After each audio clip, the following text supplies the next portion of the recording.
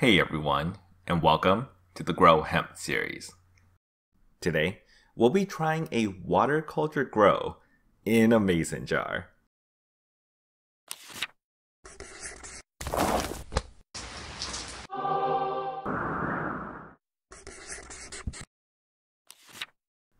So this grow starts in the middle of the previous grow log, as we'll be taking the top part of the plant that was cut off and trying some interesting experiments with it.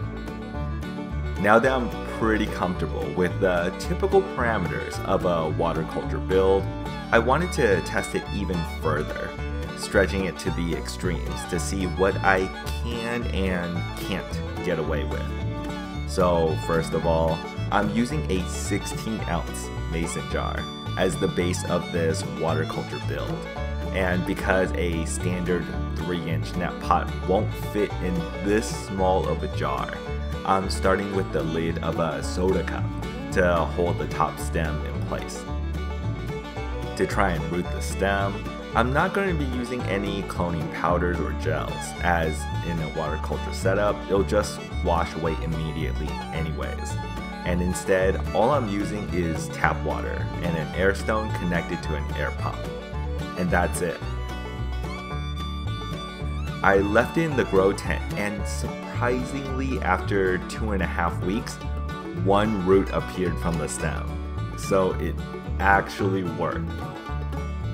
At this point, I've had enough time to order some 2-inch net cups, so I'm switching it over to that, along with some hydroton to help stabilize the stem and roots, because a soda cup lid would never be able to support the weight of a growing plant.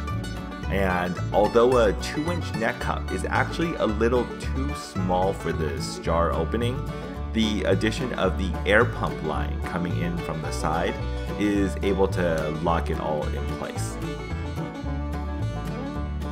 Also, I forgot to mention that I'm pretty much flowering the plant right at the beginning of the grow, since there's no need for a plant to grow large in this type of setup. And I've been just refilling the jar with water and 1 part bloom fertilizer every time it started to run out.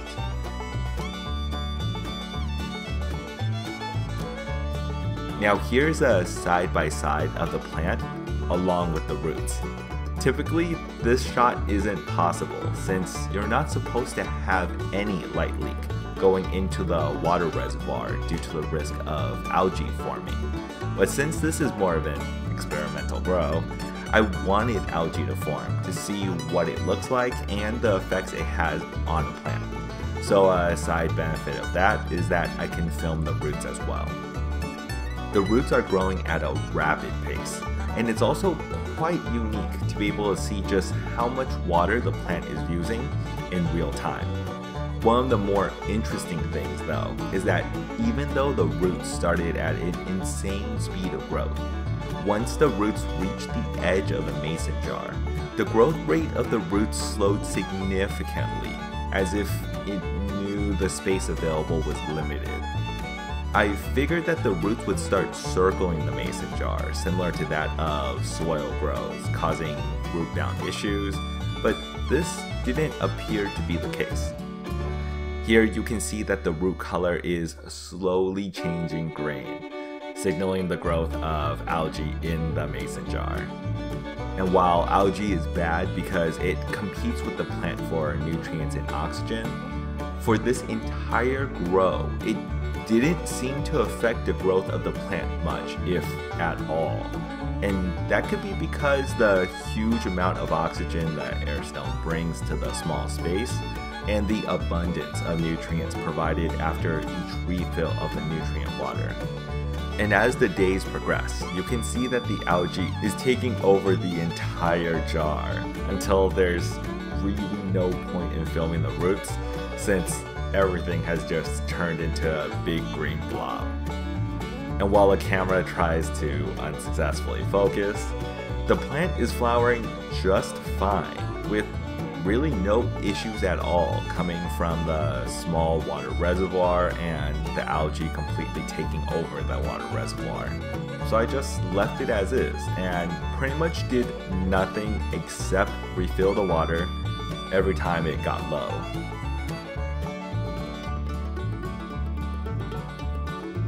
As we wait for the plant to finish, I'll go over a quick rundown of the grow setup I'm using for this grow.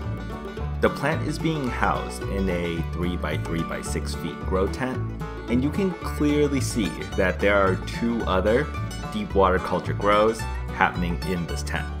I'm using a large LED grow light for the entire tent, a clip-on fan on the side for airflow to the plants, and a carbon filter along with a 4-inch inline fan to both scrub the air of the smell and exhaust the air outside.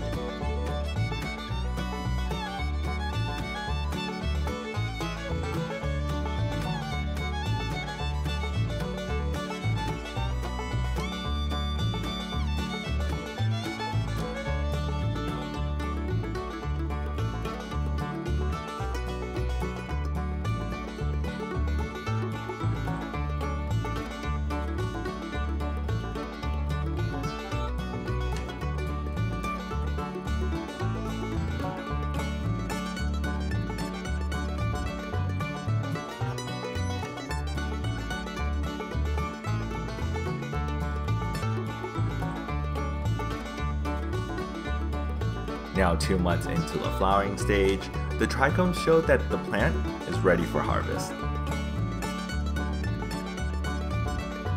I'm just removing the large fan leaves off the plant first so you can see just what the final plant looks like.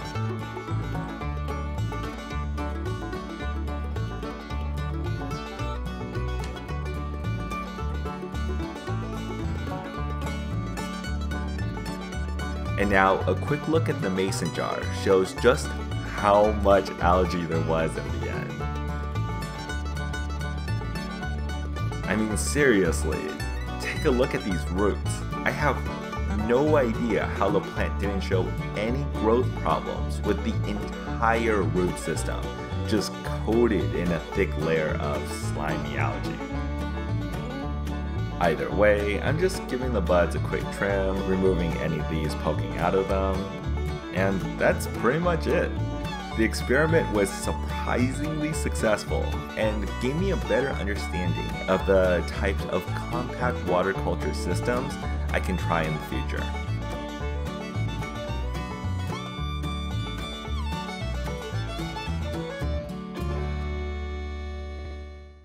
Like the content? Then be sure to check out our beginner's guide to creating CBD products from scratch, available at Amazon in print and digital, with links in the description below. You can also find us at hempinapot.com.